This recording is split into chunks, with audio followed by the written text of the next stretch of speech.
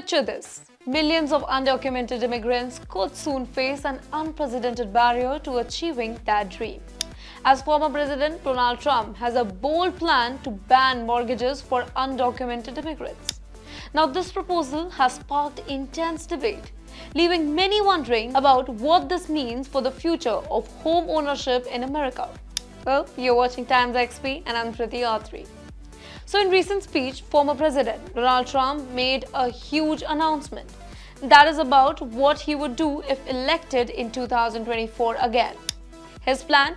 Well, that's to stop the undocumented immigrants from being able to get a home mortgages in the United States. Trump made this statement during a talk at the Economic Club of New York. He said that undocumented immigrants, which he claims that the number is about 21 million, are part of a reason housing costs have gone up. Now, he argues that banning them from getting a home loan would help lowering the prices for everybody else in the country. However, on the other hand, experts don't see this plan making a huge difference. According to the Urban Institute, only about 5,000 to 6,000 undocumented immigrants were given mortgages last year. Now, in comparison, over 3.4 million mortgages were handed out to all the buyers in 2023. So, basically, the number of undocumented people getting home loans is actually pretty small. Now, housing costs have been a major issue, specifically since home prices and mortgages rates shot up during the pandemic. Trump believes that his plan could actually work, but others aren't really sure about it.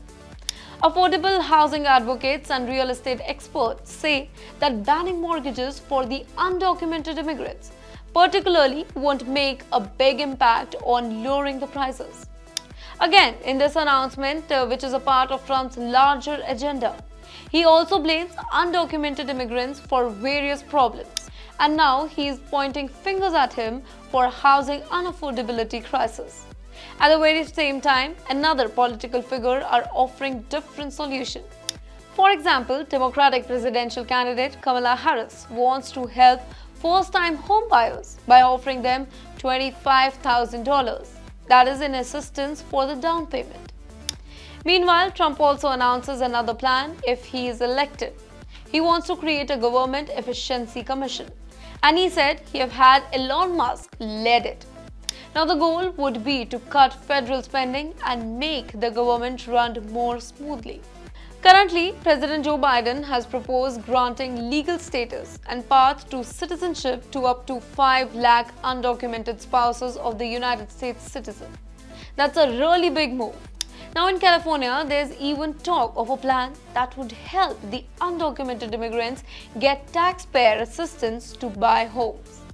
So basically, while Trump's proposal is causing a stir, there are a lot of different ideas out there about how to handle the housing and immigration. For more such videos, do follow TimesXP.